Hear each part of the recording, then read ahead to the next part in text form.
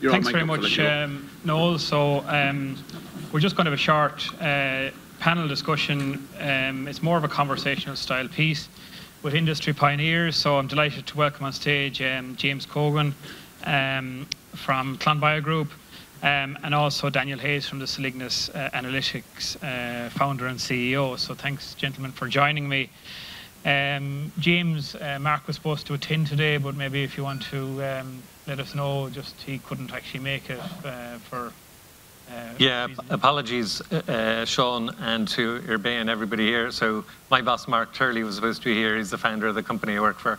And he phoned me on his WhatsApp video from his bed last night saying that he couldn't come because of his, some kind of bug. His wife is actually in hospital on a drip with the same one. His kids are on it. So he was... Anyway, he's mortified. I'm very sorry not to be here, and he'd been looking forward to it and preparing for it for a good few days, so sorry about that. Well, thanks, James, for stepping in, and we thought it was very important that we tell the Clonbio Group story, and James, you're well able to articulate the story on Mark's behalf. So maybe if you want to tell us that story, where did the business start, company start, why did you choose Hungary as your first location? All right, so Mark Turley is in his 50s now. He founded Ratdown Motors when he was 18 in Ternure, and then about a dozen years later he went into real estate in Poland, and then got out of that, and in about 2008 went into renewable energy, having done a kind of a scouting of all the various kinds of renewable energy opportunities that there were, and he picked upon ethanol as a substitute for petrol, as a renewable substitute for petrol, and built a large plant in Hungary. The idea was to be the kind of like the Ryanair of the ethanol sector, so build the largest, lowest cost ethanol production capacity in Europe. Hungary is the corn basket of Europe. It's very good logistics. So, there are hundreds of foreign direct investment companies there producing stuff, so it was a good place to be. And I know that a number of us would have attended Hungary over the years, most recently a group in the last couple of months. It's very clear from visiting Hungary, because I was out there, that your company now is focused on a complementary role between plant-based protein and biofuel production. So can you tell us more about this, and maybe it can be used as a way of dispelling some of the argument about this food versus fuel discussion and debate, which happens a lot with regard to the liquid biofuel sector particularly? Yeah. Well, so that is vital. So we're known as a renewable fuel company now, ethanol and biomethane, but we'd expect that in another 2, 3, 4 years we'll be known primarily as a plant protein company, because what you don't use to produce the renewable ethanol is protein, oil and fiber. And so we've been in the protein and oil fiber feed business for a dozen years now. And so we've learned about it, and we're producing more specialty and diverse products in those areas. And we're moving into human food.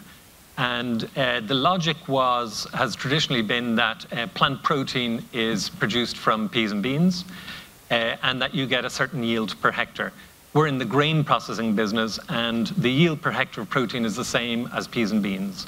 But in addition, then you get a whole load of oil, starch, and fiber as well, which we see as also very valuable things. So we've just moved hugely. We've pivoted hugely. It's not we're not leaving what we're doing, but we've added on a new part of the company, which is as big as our original part, which is barley processing, with the primary aim of isolating the barley protein from the barley.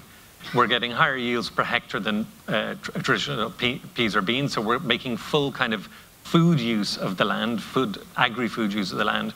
But then we get a load of fiber and starch and sugar from that as well, which we can put back into our ethanol kind of a production and biomethane production. And from there we produce kind of biomethanes, both for energy and chemicals, and bioethanol for energy and chemicals. It's a very good example of the circular economy working very effectively and full use of the available feedstock. Obviously, regulation is very important in terms of as a key driver for biorefining investment. Can you outline what experiences you've had at both an EU and an Irish level with regard to regulation? Right. Well, yeah, we're in highly regulated businesses, and we're in markets that wouldn't exist if there weren't regulations creating markets for renewable energy. So the company was founded with 100% based on the Renewable Energy Directive, and specifically the renewable energy for the transport sector. And the idea was to become 10 times bigger than our original project size. And at the time we were developing the project with the 2008, which was the first revision in RED, about to become applicable, there were hundreds of projects like ours floating around Europe. There were business plans all over the place. There were 40 alone in Hungary, where we are. We were the only one of those hundreds to get built. We realized very soon afterwards why nobody else built it, because the regulation wasn't solid at all. It was a moving sand piece of regulation, and the sentiment behind it wasn't positive at all. So even though we'd gone to Brussels and said, are we good to go and invest hundreds of millions to build these plants, and they said yes, that didn't turn out to be true. And within a very short time after RED 1 was implemented, there was a revision out that brought about the crop cap, so reducing the amount of the 10% energy to 7% that could be crop, with lower values in different countries, depending according to at the discretion of companies. So there was a kind of a campaign which we saw as funded by the European Commission and DG Energy against crops, regardless of the sustainability or otherwise of them, and regardless of the fact that we're producing as much protein as we're producing energy, we're substituting soy meal protein imports from the Americas, where we haven't, our consumption of grain hasn't increased land use at all in Europe. If anything, it's done the opposite, because the farmers around our plant have higher yields than they did when we first came in. So none of that science taken into place. There was a purely emotional, kind of NGO-driven campaign, largely funded by the Commission against us. So it was awful, and we didn't build out the other plants other than maximizing the throughput in the plant we were on. And that's kind of conditioned our move towards plant protein. It's not just about us having had a bad time of it half a dozen years ago. It's still the case. The legislation is terrible. So Eamon Ryan and a couple of other people referred to the notion of the possibility of there being fraud in the system. So all of the renewable energy that comes into the liquid and gas renewable fuel system in Europe, and that includes Ireland, is certified according to EU certification system. And if it's supposed to be made from a waste oil or whatever it is, could be from ours as well, it's all certified according to the same EU system, which is held up to be a fantastic system.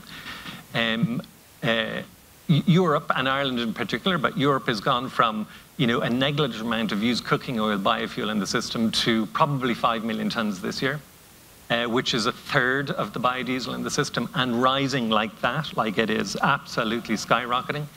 That's all perfectly, that is all certified under the EU system, including all the stuff that's sold into Ireland and that's growing so quickly in Ireland in the HVO sector in particular.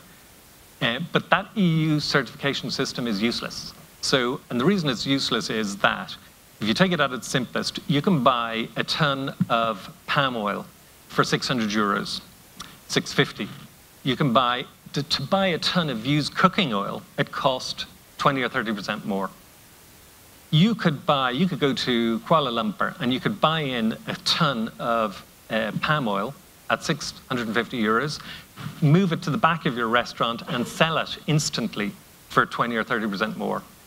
The margin difference then on the processed biofuel, so the biodiesel of each year, is even higher. So it's 50 to 100%. You can nearly double your money. And that all comes in certified according to the Brussels DG Energy certification system. And nobody's checking whether those certs are true or not.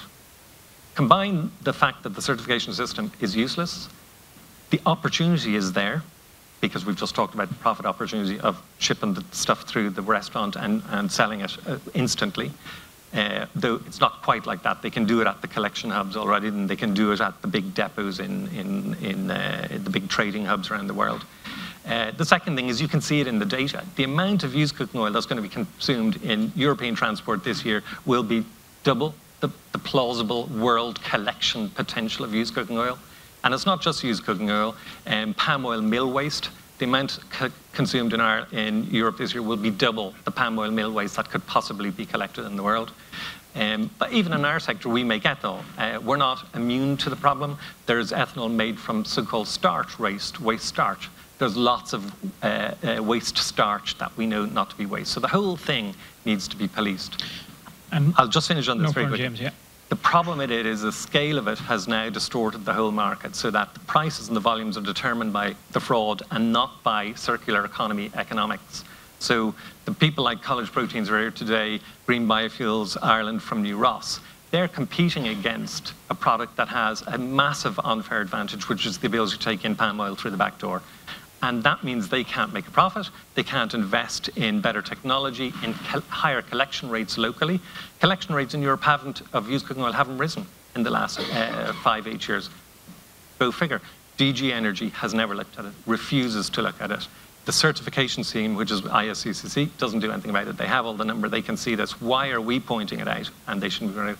And then the problem is member states, and Ireland is probably the biggest villain in this. Instead of pushing back, actually puts all of these weaknesses at the center of its renewable energy thing. And we have to stop it.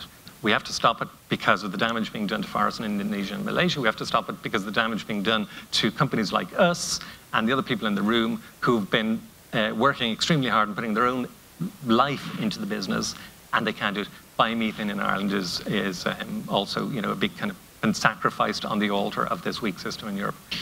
And James, as chair of the transport group, we have some very interesting discussions within that group, the IrBEA members within that group. So I guess we'll be following up on all of that in the coming weeks and months. But just to get back in terms of Clonbio, can you outline any planned developments in Ireland in terms of the business? Have you, is there anything that you might be working on, or in terms of plant protein or indeed bioenergy? So biomethane is a big part of our expansion plans, and we've got a dozen projects around the world now. We're building a plant in the US that's as big as the one we have in Hungary, which is already huge. It's 44 hectares of densely packed processing equipment. Because we've moved big into barley away from maize, that puts Ireland back on the map of a kind of place that we could operate on scale. And because Ireland has a barley tradition, Ireland also has a kind of a public ambition to grow tenfold the amount of tillage area producing, tillage crops, and not to get dedicated solely to meat and dairy. And we have an amazing agri-food sector, with a huge number of ingredients and agri-food products that have been developed and marketed by really successful companies in Ireland. So that puts it all into, and we're an Irish company with massive loyalty to Ireland, even though most of our footprint is outside of Ireland. But our owners are all Irish, they all live here, all their children live here, and there's a kind of there's always this emotional draw towards trying to do things in Ireland, and we look at lots of projects every year. So we could do that. Why not is because, as well as the protein, so even if we were buying barley from Irish farmers, we could do a couple 100,000 tons, and we would have a meat substitute barley. We'd be able to diversify away from the meat and the dairy, make good use of land, and all of that kind of things. We also need to be able to do something with the biomethane and the starch that comes out of the plant, and to make it all viable. And we need a country that likes biomethane and it likes ethanol. And Ireland doesn't like those things. I mean, I cannot go to our board and say, let's look at it, do a serious project in Ireland. They will say, I'm not going to a country that doesn't like the basic products we do and won't even take the time to think about it.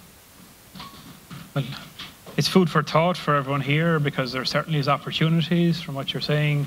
And biorefining is talked about a lot in terms of the whole bioeconomy strategy and the development of the bioeconomy in Ireland. But I think those challenges which you have outlined are key. And we want to make that into a positive. So I'm in with the Department of Agriculture, in quite close talks with them, Department of Enterprise Ireland, and with a number of the big agri-food processors in Ireland who would be, really, they'd be able to do this stuff in their sleep.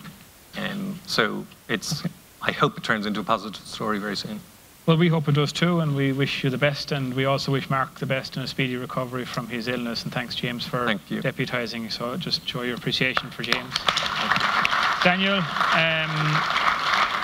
conscious of time, we'll give you the same opportunity maybe to tell us about your business, your story, how you started out, and how you've built your business to where it is today. And you have a trade stand here as well, which I'm sure people can find out more as well. But tell us your story. Yeah, thanks, Sean. So it's basically a series of accidents and unforeseen events that led to where I am now. I came to the University of Limerick many years ago now to do a one-year master's. I was looking at doing a desk-based study to determine the potential for producing advanced biofuels in Ireland. So advanced biofuels would be considered to be the type that you make from low-value biomass resources like straw, wood, waste materials, things like that, rather than food crops or oil crops. And I started doing that, and I realized the data wasn't there. So I managed to transfer the master's to a PhD. And in that PhD, I outlined a protocol to collect and analyze all the different feedstocks that there are in Ireland to try and make this projection more realistic. And to do that, I had to build up the laboratory within the university because they didn't have any of the equipment that we needed. I set up the research group called Carbolia at the University of Limerick to do this. And over a couple of years, that progressed quite well. I got a couple of grants from various institutions in Ireland, like Department of Agriculture, EPA, and so forth. And then got quite a large grant from the European Union for a collaborative research project that the University of Limerick coordinated.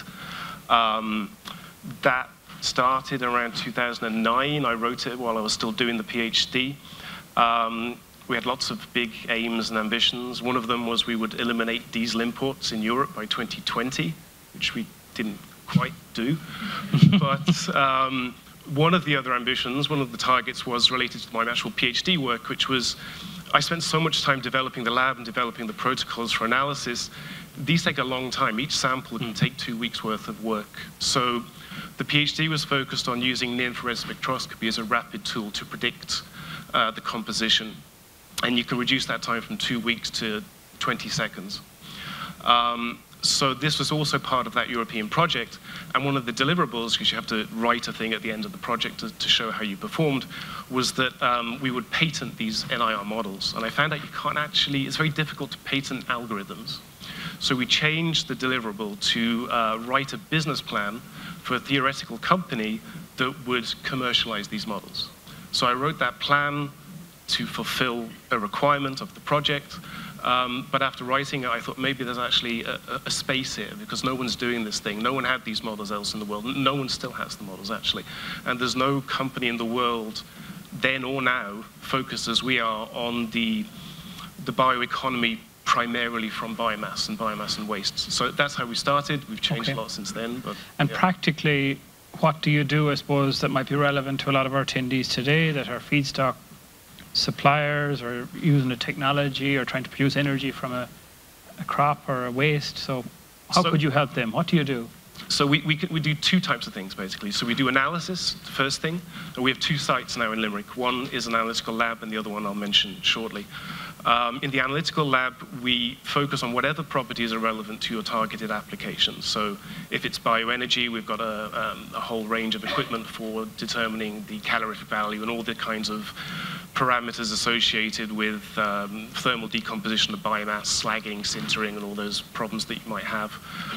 If it's biogas, we have a whole array of equipment from the 1 litre scale to the 20 litre scale to evaluate feedstocks, evaluate process conditions, and how things can be optimized. We're doing all kinds of work with seaweed and other types of biomass feedstocks. Biochar has been a big thing that we're looking at the moment that's growing quite a lot. We can produce the biochar, or we can take the biochar, we can analyze it and see what kind of application potential it has, or maybe how it can be improved so that the value can be further increased to different markets. And just one other thing. So the other side that we do is the bioprocess side. So we have all this analytical expertise, but within the team, we also understand what that means in terms of biomass processing and valorization. So we're able to help clients that are looking to develop a process from scratch or to optimize a process. We work with them through that process to get the best output for them. So this can be in the form of lab scale optimizations that scale all the way up to currently 100 litre level. And within the next year, we'll be scaling that to a cubic meter level where people can do various types of processing. Okay. And can you just outline to us the importance of analysis? Because obviously information is, and technical information is crucial to decision making. For instance, if you're building a biomethane plant, you need to know the methane percentage of your feedstocks. I mean, can you put a value on analytics for us? Well, it's crucial, and particularly the process that you're looking at. You can have all kinds of different streams coming out. So if you take what James is doing, for example, he has this wonderful. I was just going to butt in and say we work with them, and we couldn't work without companies like Celignis and Celignis in particular. So, yeah. Thank you. Yeah, so for example, what James is doing is really looking to optimize the full feedstock. And you take a start and you can divert into different fractions, some of them solid, some of them liquid. And you want to get a full mass closure at each different stage so you can see how well you're valorizing that initial substrate and to maximize the revenue for the facility. Okay. And in terms of future, what's the future for your business? And maybe also in terms of future technology advancement, are there any things that you're working on that will potentially assist bioenergy into the future? So we're looking very much to develop the bioprocess side of the company. So we're looking to, so we got another site in Limerick for that. And we're going to scale that up in the next year to processing, as I mentioned, 1 cubic meter vessels. And that will really help people within Ireland and overseas to cost effectively improve their processes. You might be running an AD plant now and you want to try something out, but you try something out at that scale, it's going to end in tears because the system's going to crash. So you do it at the lab scale, you iteratively scale that up, and you get to a steady state system within a sort of our pilot level that you can then transfer to the demo facility. And one other aspect that we're looking at as well on the analytics would be the use of the near-infrared spectroscopy. I haven't forgotten entirely about that. So it's still, what was a hindrance until now was the cost of the equipment.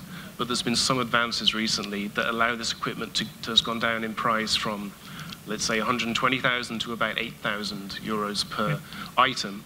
And what we're doing, we've done this in an EU project, and we're looking to do this with clients next year, is we develop bespoke models for their process so they could rapidly see not just what's going in, but all the different streams, and they can make informed decisions very quickly. Okay. And a final question, because I'm conscious of time, and we're just about to finish up this segment. What are the opportunities and areas of maybe concern for you? James has highlighted them from his perspective and Clonbio Group perspective. Have you similar concerns or regarding policy, regulation? And then I suppose linked with that, have you any take-home messages for attendees today? Take-home message, I would say, don't wait for the government to cop on. It's like waiting for a girl to ask you out. It's not going to happen. I would say, like, again, I'd go back to what James is doing. So you, and it is something that we're looking at ourselves with the biomass and the technologies we're developing. So, for example, we're looking at a certain aspect of using the hemicellulose fraction to make materials that could be of high value application to replace synthetic plastics, for example. Now, when you talk about biofuels, there's government subsidies. When you talk about bio-based products, there's no government subsidies. So one argument would be, oh, we can't do it because the government's not going to support us, you know. But the alternative then is you look at that particular niche where you can inject yourself, where you can make the highest value product. It doesn't have to be the highest volume products, but it can get you to the point where you're crossing that valley of death without having to rely on others to get you forward. So that's one thing. I know it's very difficult in bioenergy to do that because bioenergy is a commodity that is traded. You know, you're a kilowatt hour versus wind or whatever else. So for that side, I would defer to the expertise of my colleagues like Lolita and others that are present today to say that, again, even an AD facility is in itself a biorefinery, and you have different streams and substrates and residues and opportunities. And we're working with different clients in Ireland and around the world on how those different streams can be valorized, and the whole techno-economic viability of the whole process can be made worthwhile without having to go begging to the government and just crying. So, yeah. Well, look, on that, I thank you very much. I wish you continued success. Likewise, I wish the Clonbio Group continued success in your endeavours too. And I'm sure if there's anyone that would like to talk to you further about how they could optimise their process, you have your stand here, and it's easy to get in touch with you as well. Sure. So thanks very much, Daniel, and thanks, James. And I'll hand back to Noel, who's going to give the final segment before lunch. So thanks very much, everyone. Thank you.